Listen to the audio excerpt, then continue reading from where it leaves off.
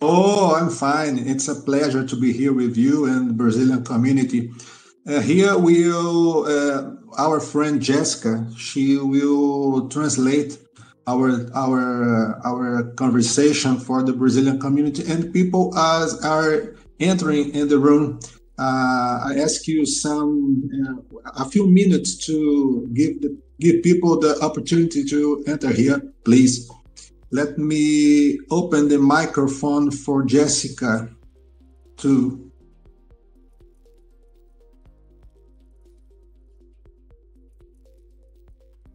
Jessica, me ouve bem? Olá, boa noite, sim. Hi, Sim. Rachel. It's a pleasure to be here. Hey, Jessica. Nice to connect with you here. Thank you for having me again. Of course. Bom, boa noite a todos também. Brett, boa noite. Marcos, boa noite. Valmir, boa noite. André, boa noite a todos. É um prazer muito grande estar com vocês. Um momento onde poderemos trocar ideias. Façamos assim, eu vou fazer os comentários, Jéssica, e peço a você que, por gentileza, faça a tradução para que Rachel possa entender, né, o que for falado, ok? Okay, Maverick. Rachel, I'm going to translate everything Cristiano is saying, okay? Yeah, that sounds good. All right. Bom, em primeiro lugar,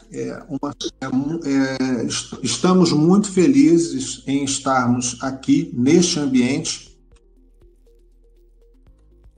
We are very happy, very pleased to be here in this space with you, Rachel. E para que nós possamos trocar algumas ideias. For us to be able to exchange some ideas. E, em primeiro lugar, é importante que a comunidade conheça quem é Rachel Wolfson. In the first place, it's important for the community to understand who Rachel Wolfson is. Uma jornalista, escritora, né, especializada em blockchain, cripto e tecnologia.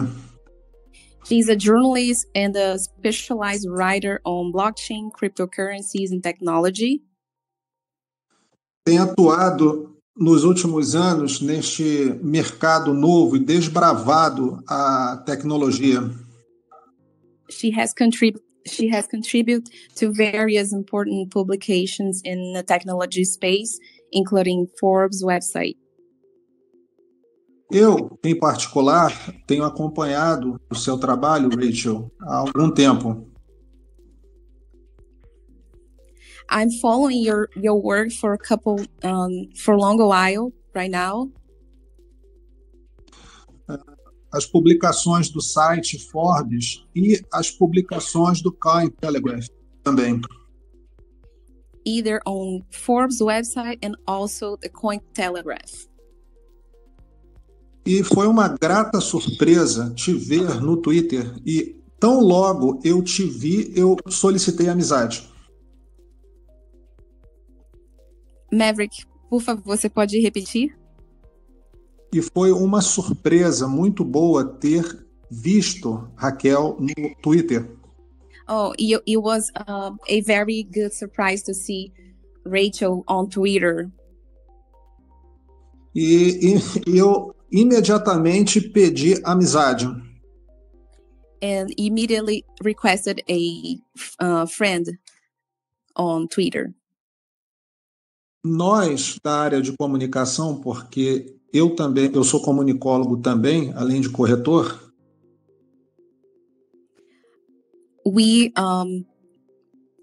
Só um minuto, que eu estou um pouco nervosa, peço que vocês me desculpem.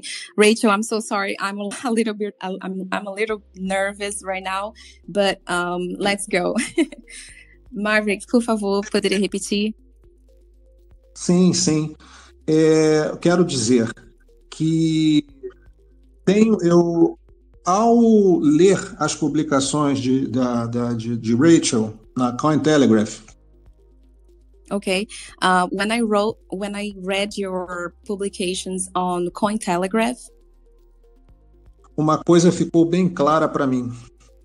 something got very clear to me. O nível da sua inteligência através das suas colocações e análises.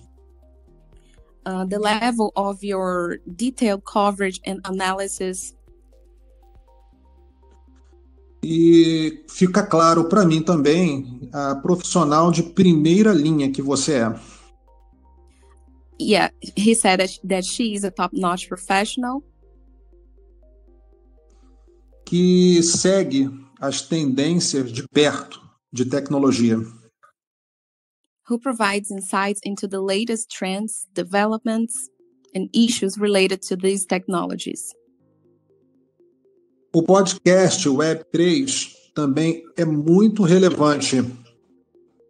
Her podcast always features individuals involved in the sector's development, in addition to the articles from Cointelegraph, among which I can highlight the feature. Sim, e uma outra coisa importante para falar. Something very important to say as well. É chamar a atenção da comunidade para visitar. Is to catch the attention of the community to visit. O site Cointelegraph. The website Cointelegraph. Porque existem publicações muito boas produzidas por Rachel lá. Because there are very important publications by Rachel over there. E duas em particular eu quero destacar. And two in specific I would like to highlight. O futuro dos contratos inteligentes, da adoção de contratos inteligentes para empresas. The future of smart contract adoption for enterprises. E a cobertura do Consensus 2023. And Consensus 2023. Infelizmente, eu não pude estar presente, mas a sua cobertura... Unfortunately, I couldn't be present at the moment, but... Mas a sua cobertura... But your coverage... trouxe grande conhecimento, grande noção do que foi falado lá. Brought great detail of what was spoken at the event. Muito bem. Vamos, para que possamos começar as entrevistas, o modelo é entrevista. So now we're going to start the interview is a model of questions and answers. Eu quero fazer uma breve contextualização do panorama atual. I would like to do a brief context of the present scenario of crypto space. Nas últimas décadas, as tecnologias para transações financeiras over the past few decades, financial transactions technologies passaram por transformações significativas. Have undergone significant transformation. Mudando fundamentalmente a maneira como o mundo lida com dinheiro. Fundamentally altering the way the world deals with money. O que era sistema bancário centralizado previously depending on centralized banking systems e métodos que nós chamamos convencionais para transferência and traditional methods of transfer após o advento dos criptoativos after the advent of crypto assets, percebemos a mudança de abordagem para a descentralização. We perceived or introduced a decentralized and innovative approach. Muito bem. Criptoativos como Bitcoin e XRP têm um papel crucial neste novo paradigma. Crypto assets like Bitcoin and XRP have a crucial role in this system. Através da blockchain, eles transmitem transparência. Throughout the blockchain, they transmit transparency, segurança e eficiência, security and efficiency, sem precedentes nas transações financeiras. Unprecedented on the financial transactions. Num novo modelo, in a new model, que elimina intermediários, they eliminate intermediaries, reduz custos, reduce costs, e aumenta a velocidade no processo de transferências. And speed up the transactions on the process of... Em paralelo... Ok. E em paralelo, vemos uma relação de oferta-demanda cada vez mais crescente.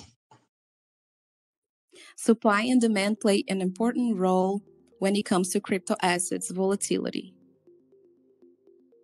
Onde a escassez cada vez maior das criptomoedas, the intrinsic scarcity of some cryptocurrencies,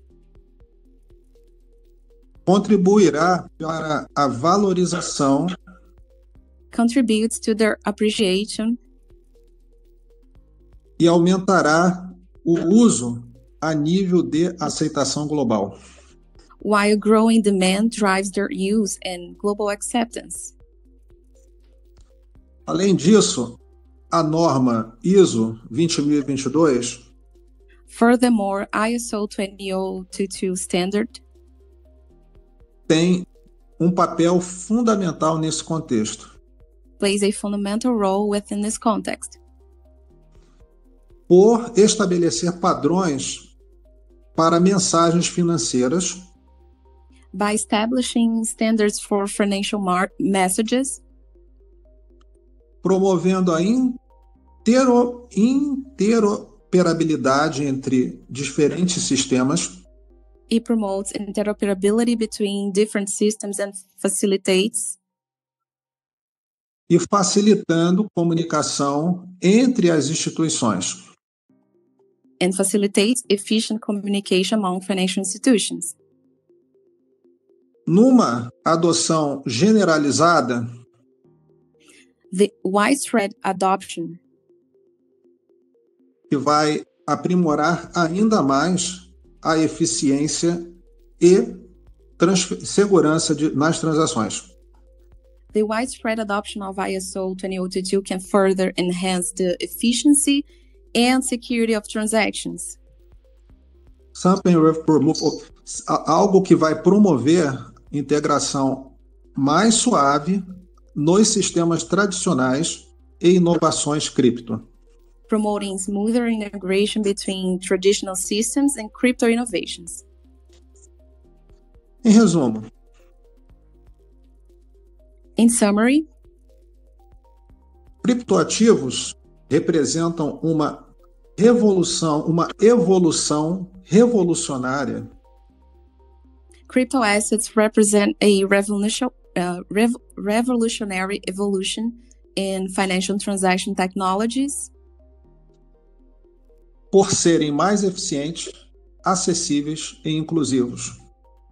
Offering a more efficient accessibility and inclusive alternative. Em particular, eu acredito. In particular, I believe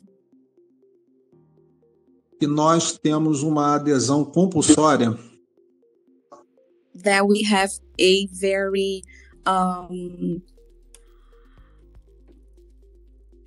I'm sorry, Maverick, você pode, por favor, simplificar a sua frase? Sim, posso. Nós teremos uma adoção imposta. Okay, we will have a very enforced adoption of crypto assets. Yes, up here. Até abril de 2026. By April 2026. Muito bem. Neste contexto, In this context, e pelo tempo ser curto, and because of our short time, vamos ao ponto. we have, let's get to the point. Através de 6 perguntas. We have 6 questions for you, Rachel. Rachel, como você sente o mercado norte-americano How do you perceive the North American market at this time of crisis? e, em sua análise, vivemos um momento de oportunidades? In your analysis, do we currently experience a moment of opportunities? Please, Rachel, tell us what your thoughts about it. Yeah, well, thanks for the question. I just want you to clarify, if you can, when you say in this time of crisis, what do you mean? Do you mean the collapse of like exchanges like FTX, or do you mean inflation? Like, what do you mean by in this time of crisis, I guess? Maverick, Rachel, ela acabou de perguntar para você clarificar quando você diz tempo de crise, se em relação à inflação, se em relação a colapso de exchanges. Sim, o cenário de inflação, principalmente nos Estados Unidos. Inflation, especially in the United States, Rachel. Ameaças de Brexit bancário. The risk of Brexit in banking. E a adoção da norma ISO20022. And adoption of the standard ISO20022. Eu não sei qual a tua visão e gostaria de entender, né, a visão. I don't know what is your idea, but I would like to understand it. Yeah. A visão de. Okay, please. Okay, Go great. ahead. Thank you. Yeah. And I'm going to speak slowly because I know, Jessica, you're translating. So the North American market currently feels much better than it did a few months ago, and much better than it did even when we first saw the collapse of the exchanges like FTX and Celsius. Okay. And then I can keep going, but Jessica, do you want to translate before I continue? Yes, please. I would like to. Okay, great. Then I'm going to pause so please, you can translate. Okay. Rachel acabou de dizer que o cenário na América do Norte já esteve pior, principalmente perto daquela época, né, dos meses em que teve uma sequência de colapsos de exchanges. You can keep going, Rachel, please. Great. So it seems like more innovation is happening in North America than previously. I think that a lot of people have started to realize that if America, at least in the United States, if the United States wants to continue to innovate within the crypto and blockchain space, that innovation, that, you know, the builders have to keep doing that in the United States. People cannot continue moving offshore. Therefore, builders and people are still in the United States innovating. Ela disse que após essa sequência de colapsos, né, parece que as pessoas realizaram que os Estados Unidos precisa continuar caminhando, então tem muito desenvolvimento dentro do país. Antes disso, as pessoas estavam indo para fora dos Estados Unidos, né, desenvolvendo projetos fora dos Estados Unidos, e agora parece, é o que ela sente, é o que ela vê, que agora os Estados Unidos está tentando chegar na corrida, né? Parece que a corrida, eles não querem perder a corrida de inovação. Basicamente isso. Okay, I'll continue. All right. Another thing we're seeing due to inflation and just other instances of the fact that if your fiat is in a bank account and you don't really control your money, right? So because of these instances, we're seeing a bigger push in the United States towards Bitcoin adoption. And I can explain why after you translate that. Ok.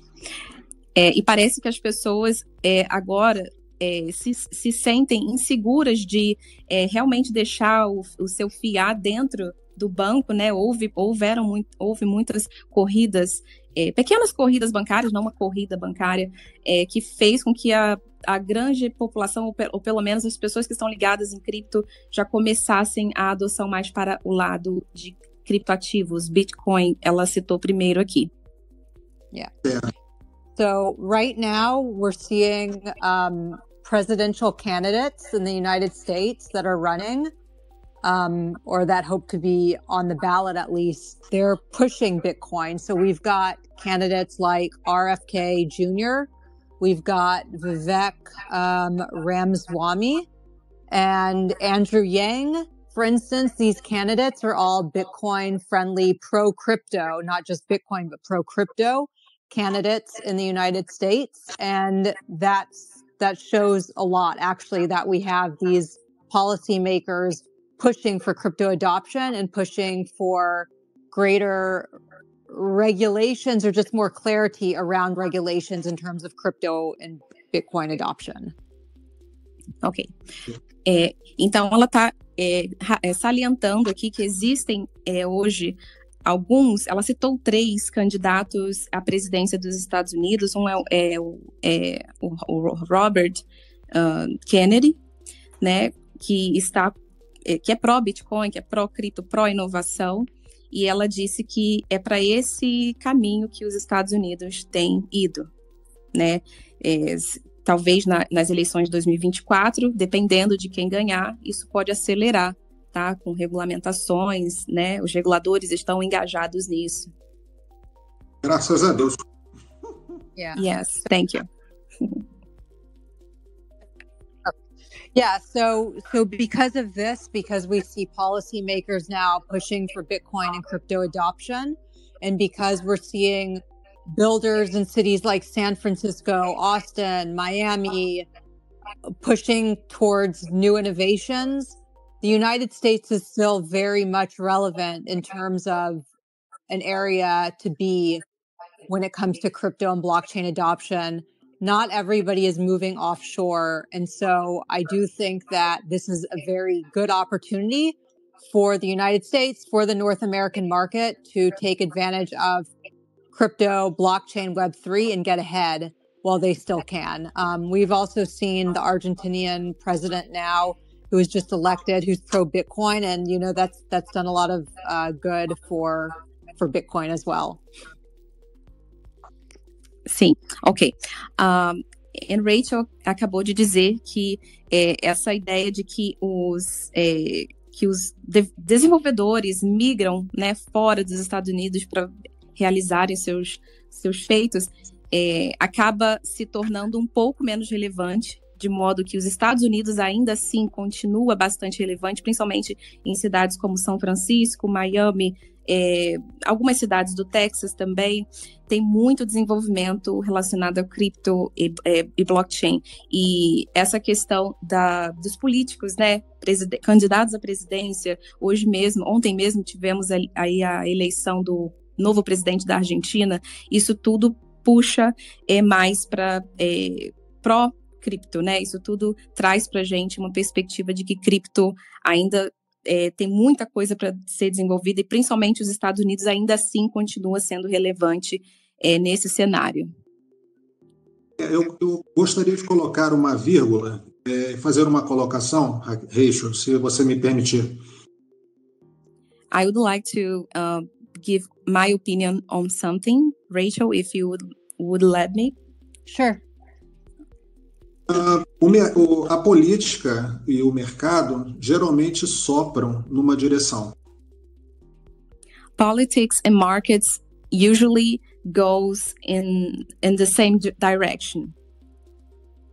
E geralmente, por milagre, and usually, by a miracle, os ventos mudam repentinamente de direção. The wind goes on the opposite direction. E eu fiquei bastante feliz quando vi a sua entrevista com o Robert Kennedy. And I got very happy to see you talking to Robert Kennedy. Porque creio que nós tenhamos uma mentalidade parecida. Because I think we have the same mindset. De que o futuro é importante e necessário. The future is important and necessary. Vamos à pergunta 2. Let's go to the second question. Na sua visão, Rachel, considerando a utilidade e a adoção do XRP, você pensa que futuramente ele poderá se tornar um ativo sistemicamente importante para o fluxo do dinheiro global?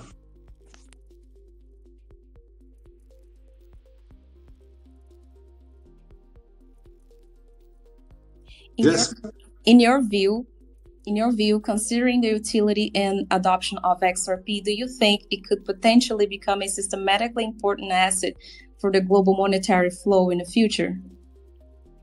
Yes, definitely. I think one of the best use cases of XRP is for digital payments.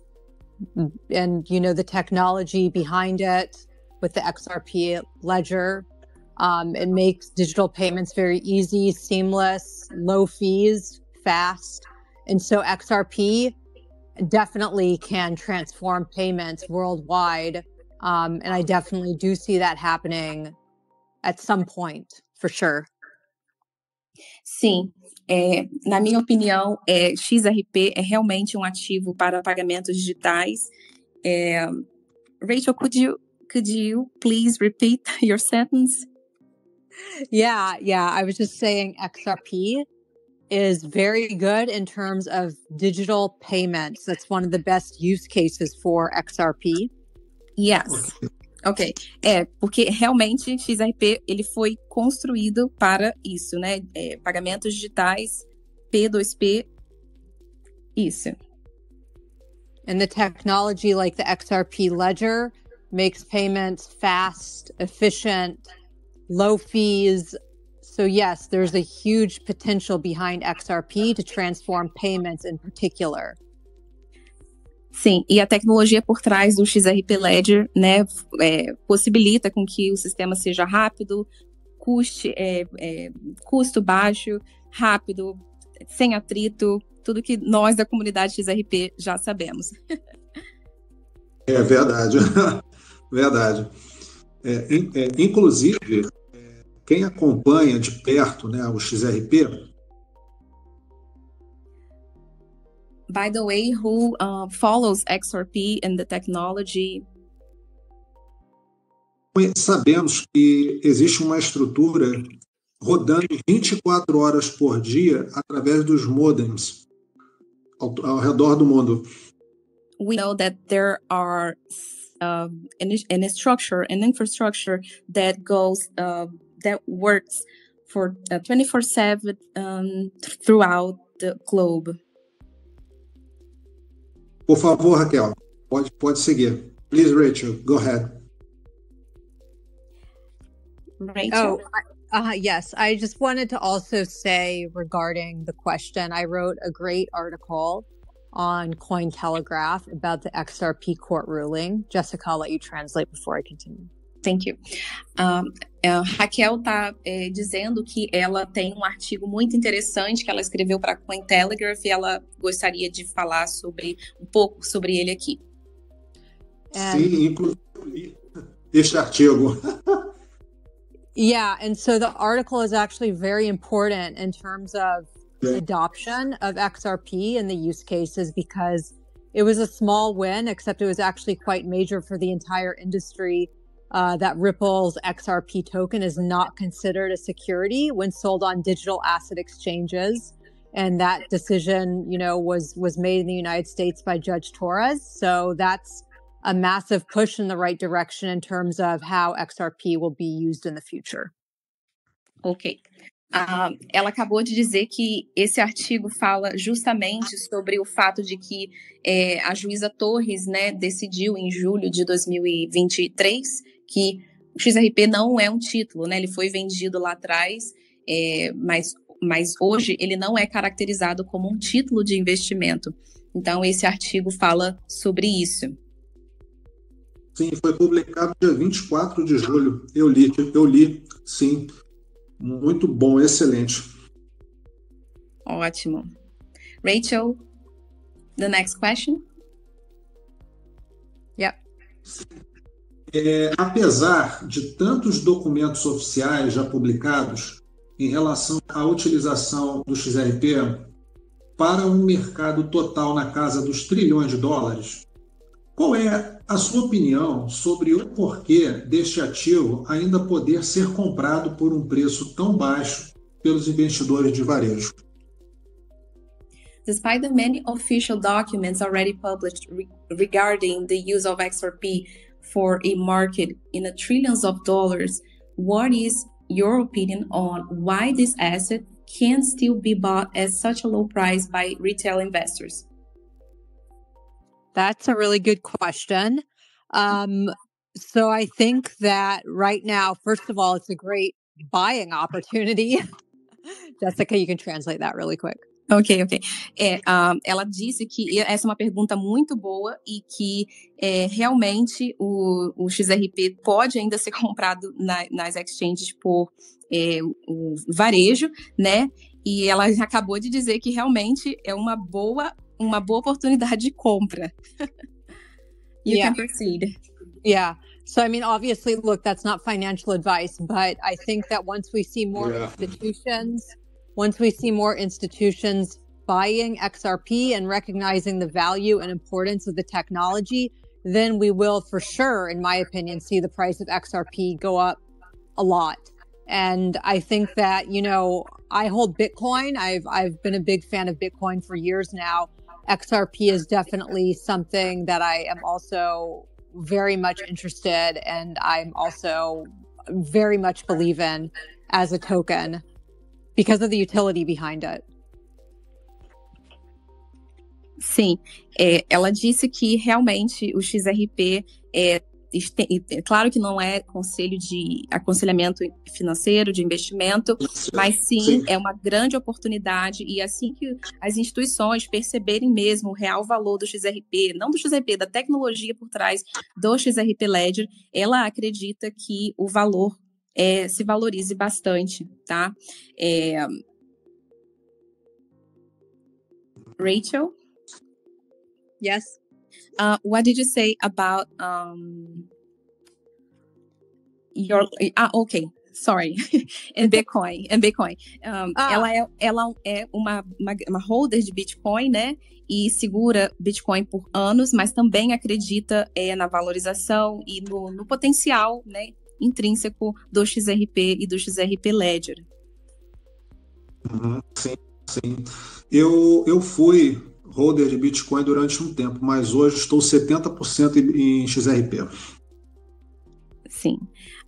Maverick said that he was a former holder of Bitcoin, but today he's 70% on XRP.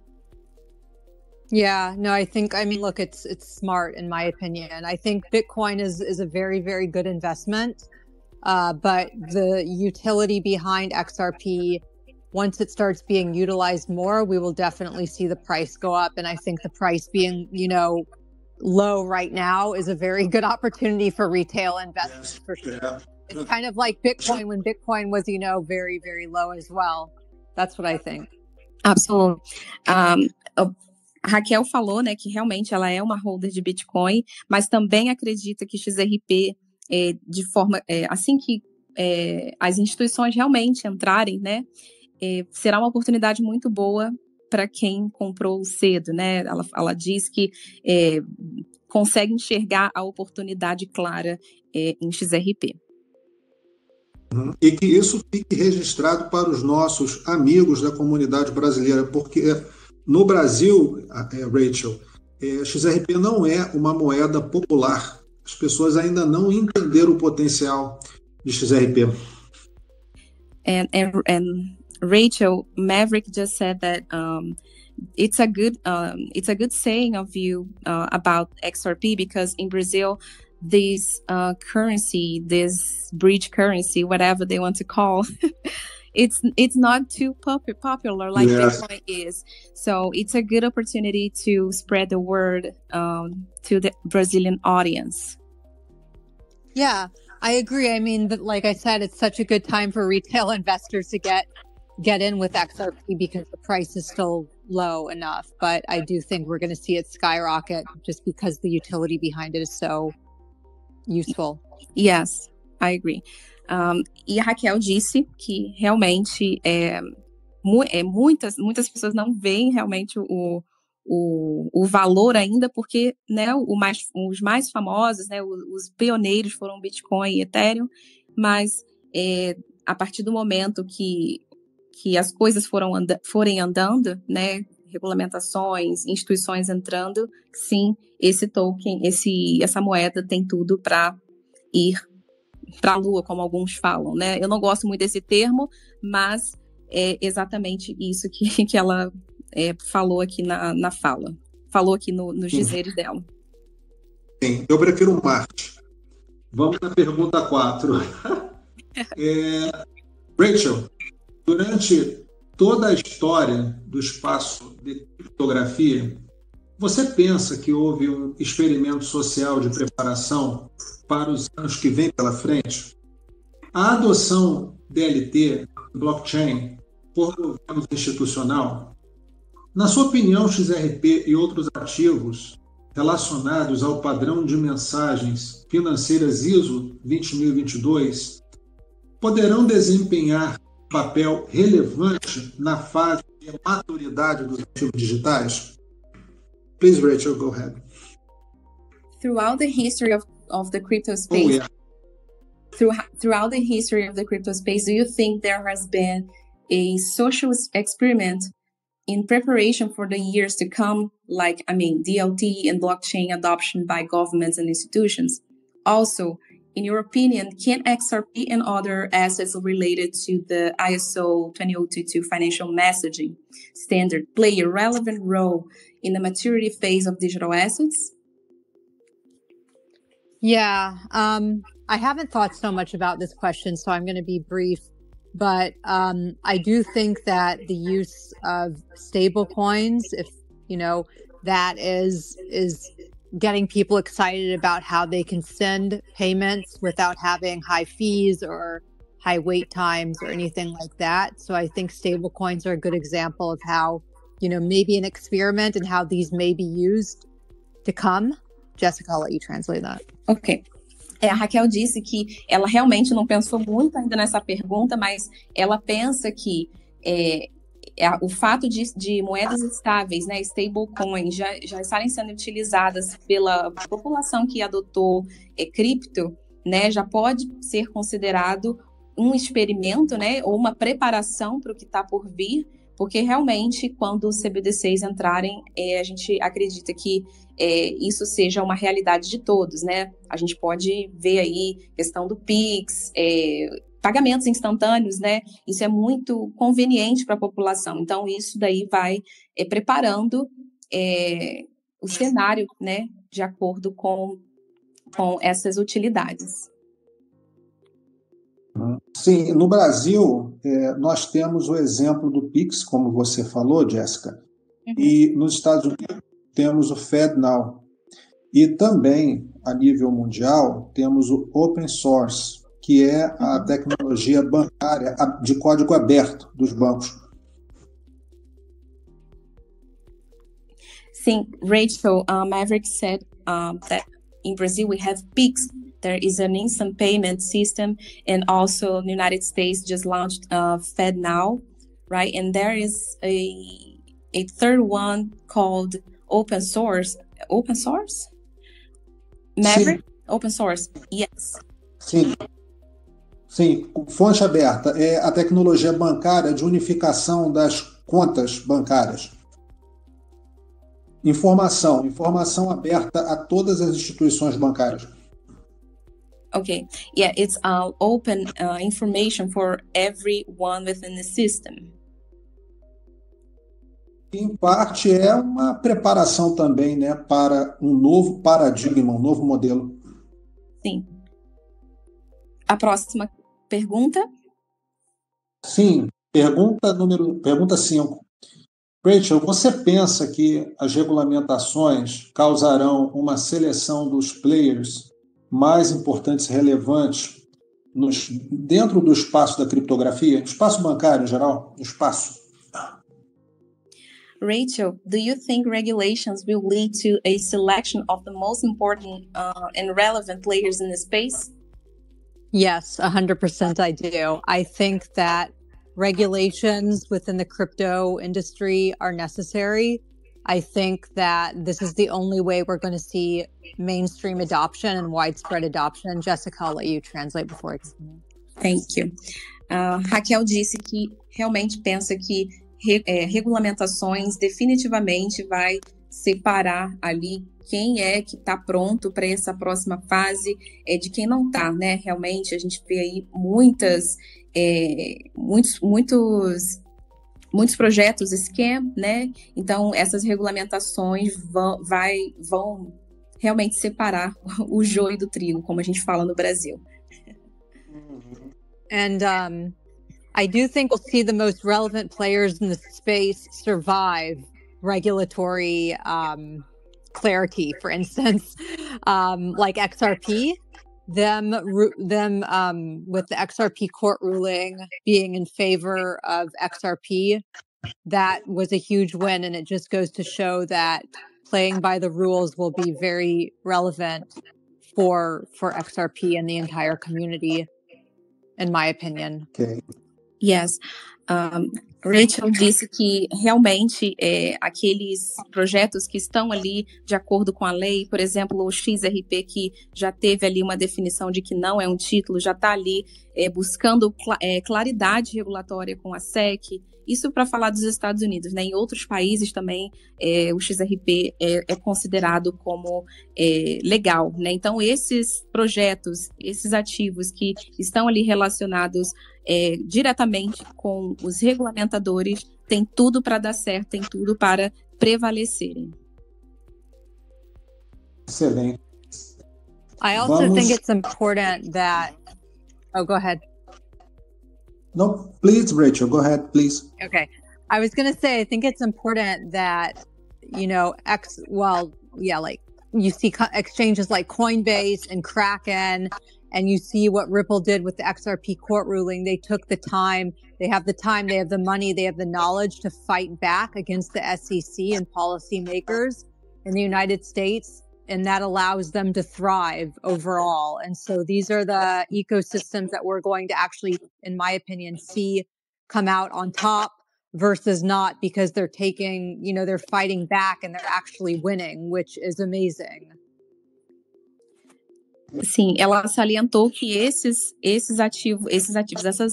projetos que estão realmente lidando ali com a SEC já estão inscritos lá, né, com a SEC. Por exemplo, a Kraken, ela salientou, esses são os ativos e projetos, né, exchanges, isso também vale para exchanges, sairão por cima no final das contas. Perfeito. Bom, vamos à última pergunta? Vamos lá. Certamente, né, bancos e instituições que testaram e estão utilizando o XRP Ledger para processar transações não fazem isso com volumes baixos de negócio. E, de acordo com artigos da Ripple, 2027 espera-se que o mercado de pagamentos transfronteiriços cresça para mais de 250 trilhões de dólares. Qual a sua visão, Rachel, a respeito deste assunto? Certainly, banks and institutions that have tested and are using the XRP ledger to process transactions do not handle low volumes of business. And according to Ripple articles, it is expected that the cross-border payments market will grow to over $250 trillion by 2027. What is your view on this matter, Rachel? Yeah, I mean, I didn't read the article or the findings, but I do think that cryptocurrency being used for cross-border payments is one of the best use cases. And I do definitely see that growing moving forward. And I think that as time passes and we see policymakers start implementing regulations around crypto, we're going to see it being used more, which is going to be very good for cross-border payments. Sim, então, Raquel disse que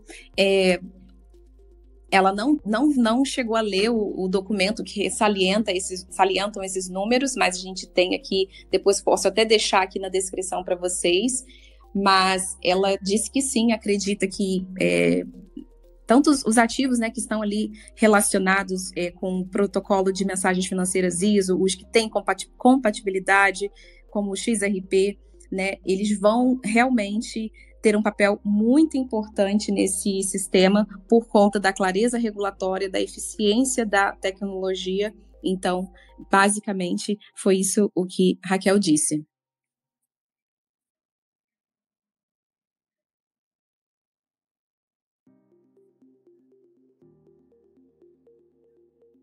Cristiano?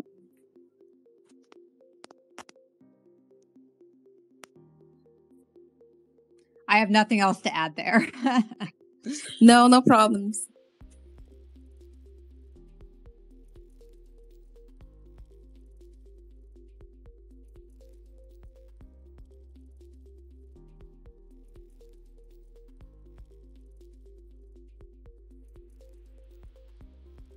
Jessica, I'll just take this time to say I do have a hard stop in 5 minutes. So I don't know if Maverick wants to ask more questions or if you want the audience to ask questions, but I do have to sign off in 5 minutes. It's fine, Rachel. It's been a pleasure to have you here. I don't have any more questions. I'm sure Maverick doesn't either. So thank you for being here. I'm not sure if he's listening to us right now, but I will go ahead and say that thank you very much for attending with us today. Yeah, thank you. It's been a pleasure thank you for having me on. It's been a pleasure joining you guys. Of course. And if anybody has any questions, they can follow me and DM me on Twitter. And I'm also going to encourage everyone to check out my podcast, Web3 Deep Dive. Tomorrow, I'm putting out probably one of my best interviews with Caitlin Long on the podcast, on YouTube, Spotify, and all of that. And she goes in detail about Custodia, the crypto-friendly bank that she's established in Wyoming, and how the Fed tried to kill of course. But she pushed through. So it's really good. I encourage everyone to give that a listen tomorrow. Ok. Raquel disse que foi um prazer estar aqui conosco e ela fica aberta a perguntas. Se quiserem mandar mensagens diretas para ela, pode mandar perguntando. E ela também tem um podcast chamado Web3, podcast no YouTube, e amanhã ela vai receber uma outra pessoa de muita relevância nos Estados Unidos, a Caitlin Long, que fala sobre a experiência dela com o banco de investimentos Custódia, se eu não me engano, e ela está aberta a todos vocês da nossa comunidade brasileira. Thank you, Rachel. Cool, thanks. Thanks, guys. Okay, talk to you later. Bye. Bye. Bye.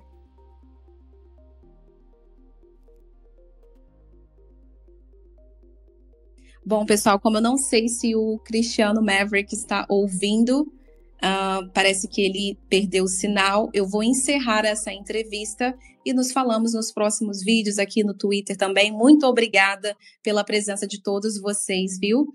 Foi um prazer aqui expor a nossa amiga Rachel Wolfson, e até mais.